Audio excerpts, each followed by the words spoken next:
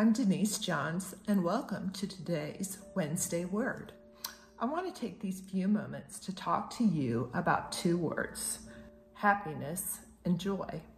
For many years, I used these words interchangeably. I was happy. I was joyful. They meant the same thing to me.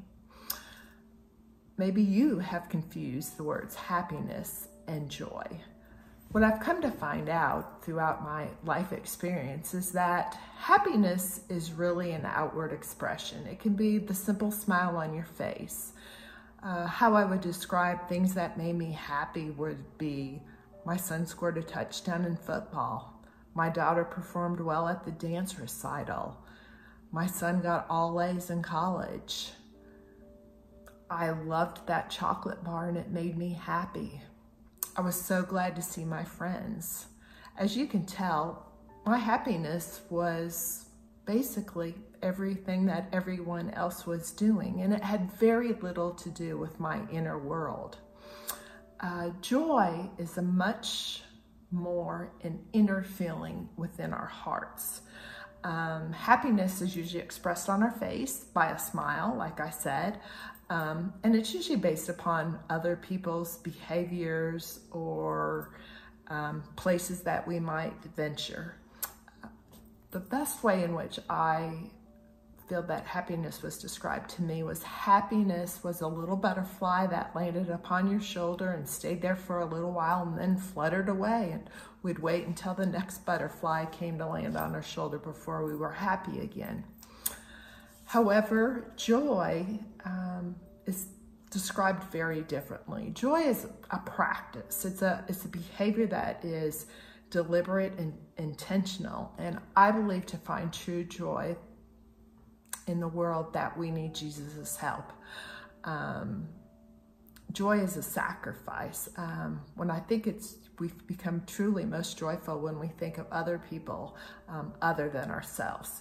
We can generate joy from Jesus. In Psalm 46:10, the words are, "Be still and know that I am God." I think this is a great place to start on how to be joyful, is know God. We really have to know God. And in order to truly know God, we need to pull out that Bible and look at it every day. The ability to have our heart smile in the midst of great personal difficulties when everything around us is out of control and we learn still to be joyful. This is what Jesus can do for us. And this is far more sustainable with Jesus's help. God can restore that joy to your heart, even when you're facing the death of a loved one, even when you're facing an illness, even when you're facing difficult situations with your child. You can still feel joy if you allow Jesus to help you.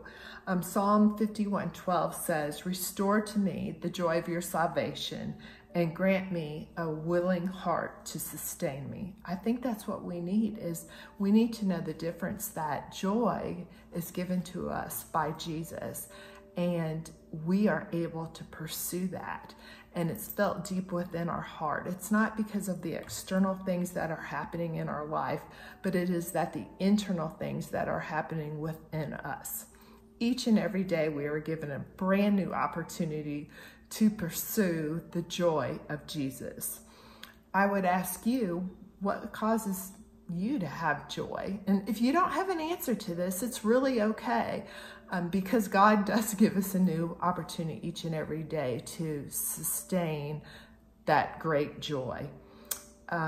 What I would say is get out your Bible. There are over 100 Bible scriptures that contain the word joy. Start on those. Start to read through those. Become more familiar with God's word and how you can obtain joy. Joy really comes from trusting God in the midst of all the different circumstances each one of us are facing. Ecclesiastes 2:26 says, "God gives us wisdom and knowledge and joy to all those who please and seek him." It reminds me of a childhood song that I loved. Dwight would probably like it if I sang, but I don't think that would bring happiness to anyone, so, nor joy. So the words are, I've got joy, joy, joy down in my heart. Where? Down in my heart. I've got joy, joy, joy down in my heart.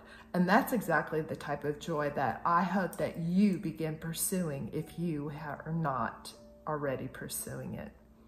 May the peace of God always be with you. Amen.